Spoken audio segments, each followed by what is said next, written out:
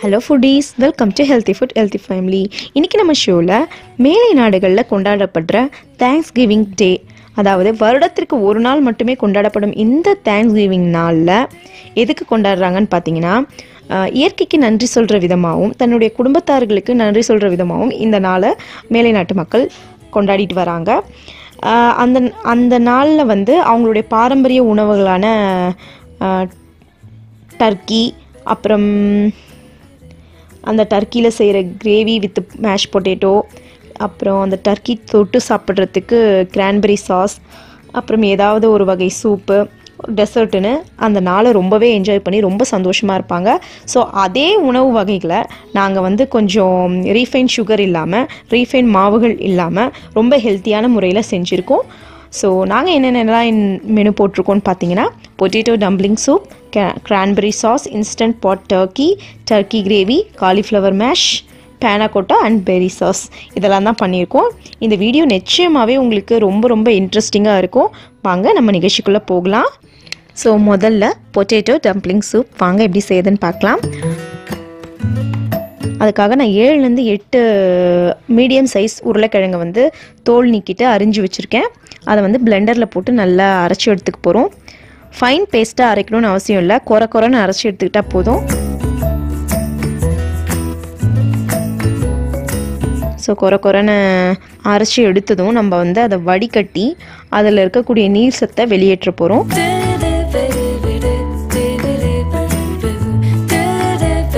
So பார்த்தீங்கன்னா இப்போ நல்லா அரைச்சாச்சு. ஒரு பவுலில் பாதி அளவு தண்ணி நிரப்பிக்கோங்க. இப்போ நம்ம எடுத்து வச்சிருக்கிற அந்த பேஸ்ட்டை ஒரு துணியில் வடிகட்டி அதோட எக்ஸஸ் வாட்டரை வந்து நம்ம ரிமூவ் பண்ண போகிறோம். ஸ்ட்ரெயினர் எடுத்துட்டேன். ஸோ இதில் வந்து நல்ல சுத்தமான டவல் வச்சுட்டு அந்த பேஸ்ட் இதில் ஊற்றிக்கலாம்.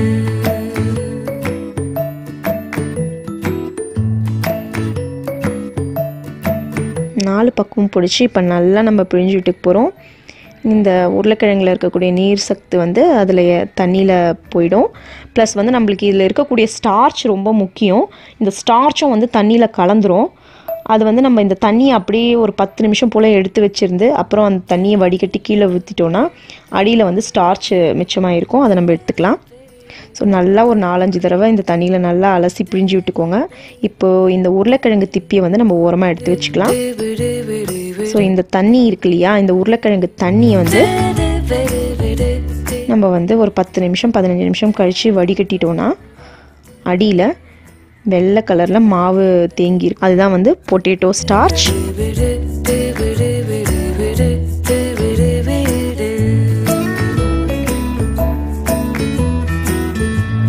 இப்போ இந்த ஸ்டார்ச் கூட நம்ம அரைச்சி பிழிஞ்சு எடுத்து வச்சிருக்கிற அந்த உருளைக்கிழங்கு திப்பியை சேர்த்துக்க போகிறோம். இது கூட 1/2 டீஸ்பூன் உப்பு சேர்த்துக்கலாம். இது 3த்தையும் சேர்த்து நல்லா இப்போ பிசைஞ்சிட்டு குட்டி குட்டி பால்ஸாக வந்து நம்ம உருண்டை பிடிச்சி வைக்க போகிறோம்.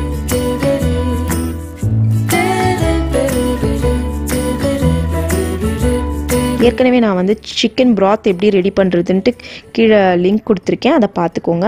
அப்படி ரெடி பண்ண ப்ராத்தை வந்து நல்லா கொதிக்க வச்சுக்கிட்டு அந்த ப்ராத் நல்லா கொதித்ததும் அதில் இந்த பொட்டேட்டோ டம்ப்ளிங்ஸை ஒன்று ஒன்றா மெதுவாக போடணும். நம்ம ரொம்ப ரஃப்பாக ஹேண்டில் பண்ணோன்னா அந்த பால்ஸ்லாம் வந்து உடஞ்சிரும். பார்த்திங்கன்னா அதுவே வந்து ஒன்று ஒன்றா மேலே எழும்பி வரும். ஹை டெம்பரேச்சரில் நல்லா கொதிக்கட்டும்.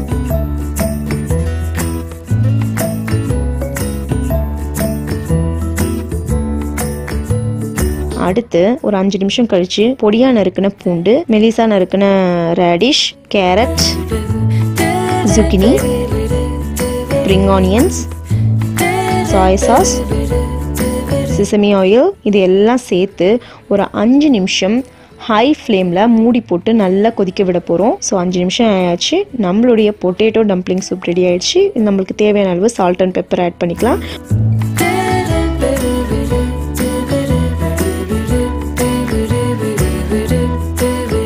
அடுத்து கிரான்பெரி சாஸ். பாத்திரம் நல்லா சூடானதும் அதில் தண்ணி சேர்த்துக்கலாம்.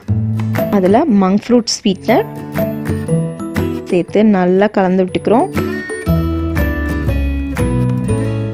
சின்ன ஸ்டிக்கு சினமன் சேர்த்துக்கிறோம். கிரான்பெரி வந்து ஃப்ரோசனாக இருந்தாலும் பரவாயில்ல, ஃப்ரெஷ்ஷாக இருந்தாலும் பரவாயில்ல, நல்லா வாஷ் பண்ணி வச்சுருக்கேன், அதை சேர்த்துக்கிறேன்.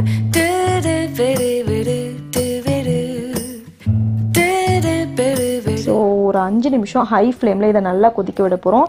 அதில் வந்து என்ன ஆகும்னு பார்த்தீங்கன்னா, நல்லா இந்த சிரப்பில் வந்து இந்த கிரான்பெரி நல்லா வெடித்து வெந்திருக்கும். இப்போ நல்லா வெடித்து வெந்துருச்சு. இந்த ஸ்டேஜில் ஒரு பிஞ்ச் அளவு உப்பும் 1 டீஸ்பூன் அளவு லெமன் ஜூஸும் சேர்த்துக்கலாம். ஸோ இப்போ நல்லா கலந்து விட்டுக்கலாம். ஸோ இது நல்லா திக்காயிடுச்சு பாருங்கள். ஸோ இந்த பதம் வந்து கரெக்டான பதம். நம்மளுடைய சூப்பரான கிரான்பெரி சாஸ் ரெடி ஆயிடுச்சு. இது டர்க்கி கூட தொட்டு சாப்பிட்டு ரொம்ப ரொம்ப சுவையாக இருக்கும். அடுத்து இன்ஸ்டன்ட் பாட் டர்க்கி. பொதுவாகவே டர்க்கியை வந்து இந்த மாதிரி விழா காலங்களில் வந்து அவனில் தான் வச்சு பண்ணுவாங்க. அது ரொம்ப நேரம் எடுத்து. ஸோ இன்ஸ்டன்ட் பாட்டில் நாங்கள் செய்ய போகிறோம். இன்ஸ்டன்ட் பாட்டில் செய்கிறது மூலயமா 4 மணி நேரம் நீங்கள் வேக வைக்க வேண்டிய டர்க்கியை வெறும் 50 நிமிஷத்தில் செஞ்சிடலாம். அதோட நல்ல ஃப்ளேவர்ஃபுல்லாகவும் இருக்கும். வாங்க எப்படி செய்யுதுன்னு பார்க்கலாம். ஸோ நான் 5 கிலோ டர்க்கி தான் எங்களுக்கு கிடச்சிது. இதுதான் ரொம்ப பெரிய டர்க்கி தான், இதை விட சின்னது எங்களுக்கு கிடைக்கல. ஸோ நல்லா அந்த டர்க்கி மேலே வந்து சால்ட் அண்ட் பெப்பர் ரப் பண்ணிக்கிறேன். அடுத்து எக்ஸ்ட்ரா வர்ஜின் ஆலிவ் ஆயில் ஊற்றி அப்ளை பண்ணிக்கிறேன். அடுத்து அந்த டர்க்கிக்குள்ளே ஸ்டஃப் பண்ணுறதுக்கு நான் ரோஸ்மெரி தைம் வச்சுருக்கேன். அடுத்து ஜிஞ்சர், நறுக்குன ஆப்பிள், பூண்டு, நறுக்குன எலுமிச்சம்பழம், வெங்காயம், செலரி துண்டுகள்லாம் வச்சுருக்கேன். முதல்ல ஹெர்ப்ஸை வந்து நான் உள்ளே வச்சிடுறேன். அடுத்து இந்த பொருட்கள் எல்லாத்துக்கும் வந்து உப்பு, தேவையான அளவு உப்பு சேர்த்துக்கலாம். உப்பு சேர்த்துட்டு மஞ்சத்தூள் ஒரு 2 டீஸ்பூன் அளவு மஞ்சத்தூள் போட்டுட்டு எக்ஸ்ட்ரா வர்ஜின் ஆலிவ் ஆயில் அது ஒரு 1/4 கப் சேர்த்துக்கலாம். இது எல்லாத்தையும் இப்போ நம்ம ஒன்றா வந்து கலந்து விட்டுட்டு இதை நம்ம அந்த வான்கோழிக்குள்ளே ஸ்டஃப் பண்ண போகிறோம். இது ஒரு நல்ல ஃப்ளேவர் கொடுக்கும். ஸோ உள்ளே வந்து நம்ம ஸ்டஃப் பண்ணிடலாம்.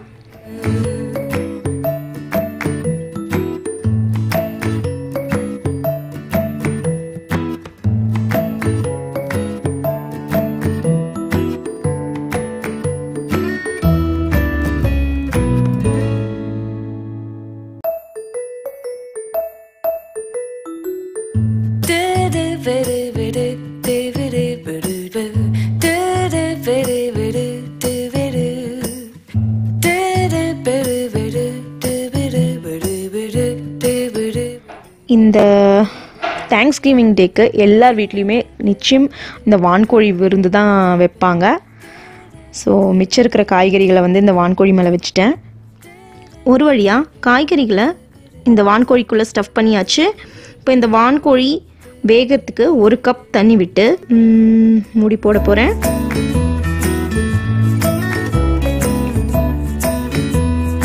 இப்போது மேனுவலி 50 நிமிடங்கள் இந்த டர்க்கி வேக வைக்க போகிறோம்.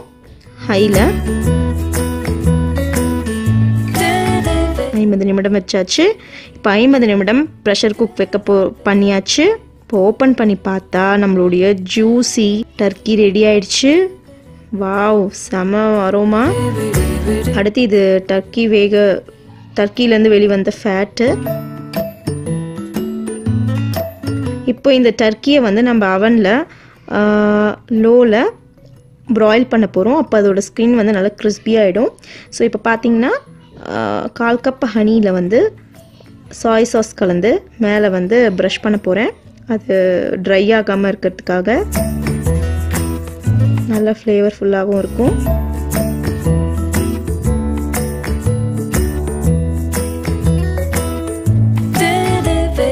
ஸோ இதை நல்லா எல்லா பக்கமும் நம்ம ப்ரஷ் பண்ணிவிட்டு லோ டெம்பரேச்சரில் ப்ராயில் பண்ண போகிறோம்.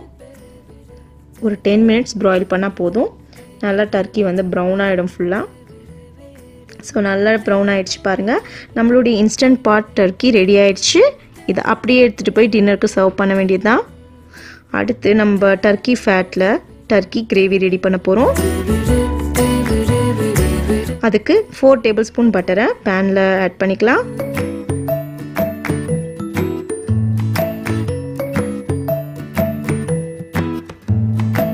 அடுத்து அன்ரீஃபைன்ட் ஃப்ளவர், நான் கோதுமை மாவு எடுத்திருக்கேன். இந்த கோதுமை மாவு எதுக்கு சேர்க்குறோன்னா அந்த கிரேவியோட திக்னஸ்க்காக தான் சேர்க்குறோம். ஸோ இந்த வெண்ணெயில் நல்லா அந்த கோதுமை மாவு வறுபடட்டும்.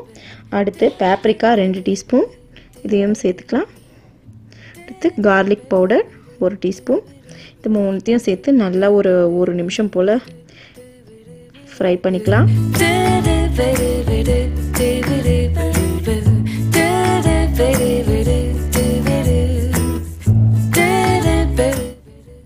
அடுத்து பக்கத்துலேயே வந்து நான் வான்கோழியோட அந்த ஃபேட் லிக்விட் வச்சுருக்கேன்.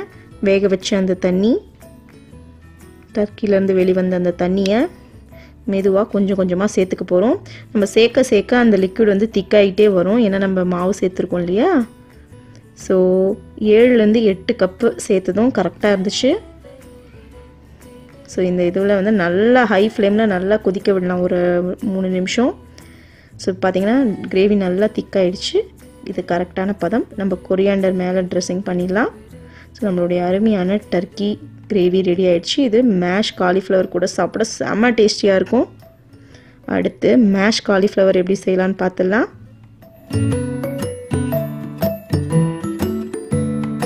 அதுக்காக ஒரு காலிஃப்ளவரை வந்து முழு காலிஃப்ளவரை சுத்தம் செஞ்சு நான் அரிஞ்சு வச்சுருக்கேன். அது கூட 4 பல்லு பூண்டு. இப்போது இதை நம்ம நல்லா வேக வச்சு எடுத்துக்கலாம். வேக வச்சாச்சு. அதை வந்து நான் இப்போ பிளெண்டரில் போடுறேன். ஒரு சுத்து விட்டு எடுத்துக்கலாம். அடுத்து இப்போ இது கூட heavy cream 4 table spoon, butter room டெம்பரேச்சரில் வச்சது 3 டேபிள் ஸ்பூன், உப்பு, நுணுக்கிய மிளகு, சவர் க்ரீம், இது எல்லாத்தையும் கலந்து நல்லா க்ரீமியாக ஃபைன் பேஸ்ட்டாக அரைச்சிக்க போகிறோம். ஸோ நம்மளுடைய மேஷ் பொட்டேட்டோ ரெடி ஆகிடுச்சு. இது ஒரு பவுலுக்கு ட்ரான்ஸ்ஃபர் பண்ணிவிட்டு மேலே கொரியாண்டர் தூவிட்டு எக்ஸ்ட்ரா வர்ஜின் ஆலிவ் ஆயில் ஒரு 3 டேபிள் ஸ்பூன் போல் மேலே கார்னிஷ் பண்ணிடலாம். ஸோ நம்மளுடைய சுவையான காலிஃப்ளவர் மேஷும் ரெடி ஆகிடுச்சு. ஃபைனலாக டெசர்ட் பேனகோட்டா வித் ராஸ்பெரி சாஸ். அதுக்கு ஒரு பாத்திரத்தில் 1 கப் பால் எடுத்துக்கலாம். அன்ஃப்ளேவர்ட் ஜெலாட்டின் 2 டீஸ்பூன் வந்து அதில் ஆட் பண்ணிக்கலாம். ஸோ நல்லா அது வந்து அந்த பாலில் டிசால்வ் ஆகணும். நீங்கள் ஒரு 5 நிமிஷம் போல் நீங்கள் கலந்து விட்டுட்டே தான் இருக்கணும். அடுப்பு மீடியம் ஃப்ளேமில் இருக்கட்டும். அடுத்து 2 கப் ஹெவி க்ரீம் சேர்த்துக்கலாம். நல்லா கலந்து விட்டுட்டே இருக்கணும்.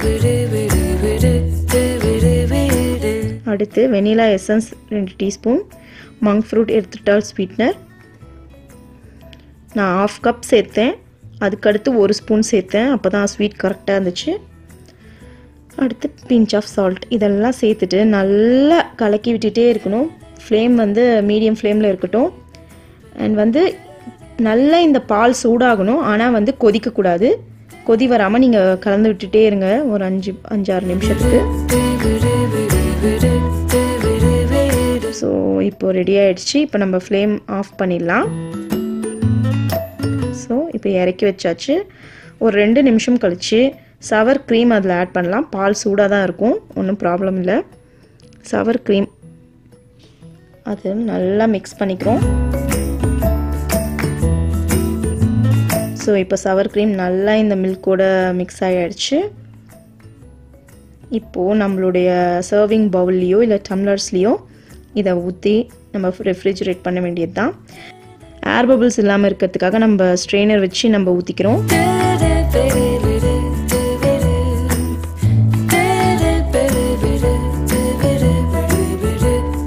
ஸோ இது செட் ஆகிறதுக்கு குறைஞ்சது 4 மணி நேரமாக தான் ஆகும். நம்ம ரெஃப்ரிஜரேட் பண்ணிடலாம். அடுத்தது பெரி சாஸ் 1/2 கப் தண்ணி ஊற்றிக்கலாம். அதில் monk fruit எர்த்ரிட்டால் sweetener 6 table spoon போட்டு நல்லா மிக்ஸ் பண்ணிக்கலாம். அது டிசால்வ் ஆகட்டும். அடுத்து ராஸ்பெரி, நான் வந்து ஃப்ரோசன் ராஸ்பெரி யூஸ் பண்ணுறேன். நீங்கள் ஃப்ரெஷ்ஷும் யூஸ் பண்ணிக்கலாம், இல்லை நீங்கள் மிக்ஸ்டு பெரி கூட யூஸ் பண்ணிக்கலாம். எல்லா வகையான பெரிஸையும், ஸ்ட்ராபெரி, ராஸ்பெரி, பிளாக்பெரிஸ் எல்லாத்தையும் போட்டு பண்ணாலும் சூப்பராக இருக்கும். ஸோ இது வந்து ஒரு ஹை ஃப்ளேமில் ஒரு 5 நிமிஷம் நல்லா நம்ம கொதிக்க விட போகிறோம். ஸோ நல்லா கொதிச்சாச்சு. லெமன் ஜூஸ் 1 டேபிள் ஸ்பூன் அளவு சேர்த்துக்கலாம். ஸோ இந்த பதம் கரெக்டான பதம். அடுத்து நம்ம எடுத்து வச்சிருந்த ராஸ்பெரி சாஸை அதையும் ஃப்ரிட்ஜில் வச்சு சில் பண்ணிவிட்டு நம்மளுடைய பேனக்கோட்டா மேலே அப்ளை பண்ணிட வேண்டியதுதான். ஸோ நம்மளுடைய அருமையான சூப்பரான டிலிஷியஸான dessert பேனக்கோட்டா with peri sauce ready ஆயிடுச்சு. குட்டீஸ்லேருந்து பெரியவங்க வரைக்கும் எல்லாருமே இதை விரும்பி சாப்பிடுவாங்க. ஸோ எப்படி இருந்துச்சு எங்களுடைய தேங்க்ஸ்கிவிங் டேன்னு நீங்களே பார்த்தீங்க. ஸோ ரொம்ப ரொம்ப சுவையான டின்னருங்க இது. என்றைக்கும் வந்து நம்ம சாப்பிட்டதையே சாப்பிட்டுன்னு இல்லாமல் ஒரு புதுவிதமான டின்னர். இதை ட்ரை பண்ணி பாருங்கள். கண்டிப்பாக உங்கள் வீட்டில் பெரியவங்க குழந்தைங்க எல்லாரும் விரும்பி சாப்பிடுவாங்க. ஒரு ரெஸ்டாரண்ட் எஃபெக்ட் கொடுக்கும் இது. இந்த வீடியோ உங்களுக்கு பிடிச்சிருந்தா லைக் ஷேர் கமெண்ட் பண்ணுங்கள். மறக்காமல் சப்ஸ்கிரைப் பட்டனையும் பெல் பட்டனையும் கிளிக் பண்ணிவிடுங்க. நன்றி.